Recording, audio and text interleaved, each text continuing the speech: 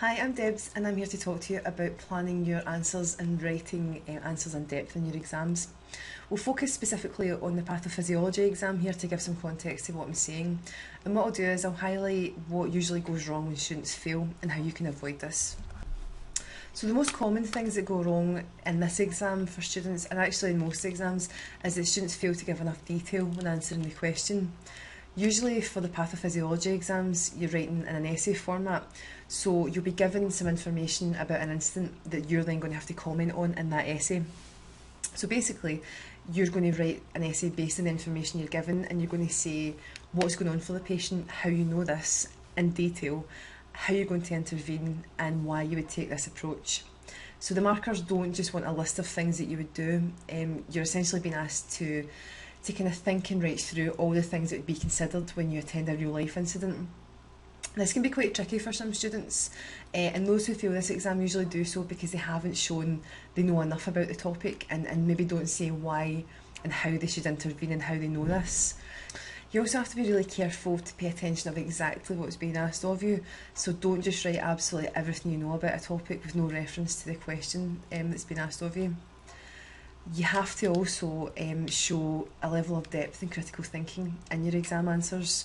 So first of all, right now, it's probably quite useful to think about the differences between being descriptive and showing depth and critical thinking. So basically, description tells you the what. That's going to say this is what has happened, this is what the incident suggests, this is what the condition is, this is what the patient is presenting with. Then the critical thinking part tells how do you know this, how do you know that that's what this is, and then what would you do and how do you know that that's what you should do. How is what you're going to do the best course of action to take? And sometimes that's going to include ruling other conditions out. So you might say, from the observations that have been presented, this could also be another condition. However, in this instance, it's been ruled out because. So that's showing how much you know as well. It's showing what you know because you've been able to rule something else out. And a lot of students fail to do that. They just kind of jump in and say what it is. So you think about, what is it? How do you know that? Is there anything else it could be that you've ruled out? To help with structure for this, because it is an exam essay type question, I'd really recommend, highly recommend, spending a good bit of time at the beginning of each answer writing a plan. It's a good way also to get lots of things out your head and down in the paper right away. Having a plan also helps you think about your structure. As I said, as you've been asked to write an essay, there has to be a clear introduction, a kind of main body with your key ideas, and you have to have a conclusion that sums up what you've written in the main body and maybe tells us what might be next for the patient. It's also useful to work out your timings before the exam. You know the paper layout and you know how long you've got to do the exam, so you can work out how long you've actually got to answer each question before you go in, and maybe even write your timings down in the paper to make sure you stick to them. So you're maybe going to need 5-10 minutes at the beginning to read the paper over and pick what question you're going to answer first, and then also do a plan for each of the questions, which can maybe take about 5 minutes, and then maybe leave yourself maybe 5-10 minutes at the end for proofreading and maybe adding anything extra that you can. So if you had 4 questions to do in 3 hours, by the time you take the planning into account and the reading over of the paper, you've maybe got about 40-ish minutes per question. And again, marks are being awarded for how you show that you understand the content, that you can structure and that you can apply your knowledge and understanding to the specific question that's asked. So do make sure you answer the question that's there and not the one that you hoped was there. So to go back to critical thinking and getting good marks, it's worthwhile thinking about how do you actually show critical thinking in an answer. And as I've said, you have to show that you know what's happening, but also how do you know this? So for example, what things have you ruled out? Why have you ruled them out? Do the symptoms or observations point to more than one condition? And this can be quite tricky for some of you because your experience might just be telling you what the thing is, and you might just jump to that conclusion immediately without really thinking through why you've ruled something out. But in the exam, you're almost having to kind of write through this process that might be happening really quickly in your head. So don't do yourself a disservice by not expanding and giving enough detail when you're discussing the topics. So the things that I've listed here in the slide are the things that you can do to show depth when you're writing an exam answer. So when telling us what the problem is for the patient, can you give examples of how big a problem this is in general? So if it was about drug use, do you have a statistic or a rough idea of how big a problem it is? Can you let us know who's most affected by this in the population and maybe why that might be the case? And doing these things shows a marker that you really know this topic inside out.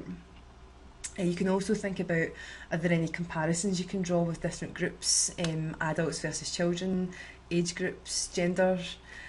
Also, what are the alternative explanations you consider for each patient depending on what their observations are? So what other medical issues could be being presented? How have you ruled it out? What are the strengths and weaknesses of the approach that you're suggesting for this patient? What are the drugs of choice in this instance? Why are those the drugs of choice? How do they affect the body? What do they do to help? So lots and lots of different things that you can think about that you can address to really add depth to your answer, rather than just jumping too straight to the point and saying, this is what it is and this is what I do. So it's really thinking about, how do you know what it is? What would you do and why would you do this? Okay, and you can also, as I said earlier, think about, in your conclusion, you might want to suggest what might be next for the patient. Now you might want to pause the video here just to have a read over this, but here's an example from a previous student in an exam situation. This is a pretty good example of both an introduction and of critical thinking. Even without seeing the specific question that was asked of this student, you can see that it's a good introduction as it outlines what it thinks is going on with the patient, and then goes on to show a bit of depth by giving some background information about the issue, which is cocaine in this instance.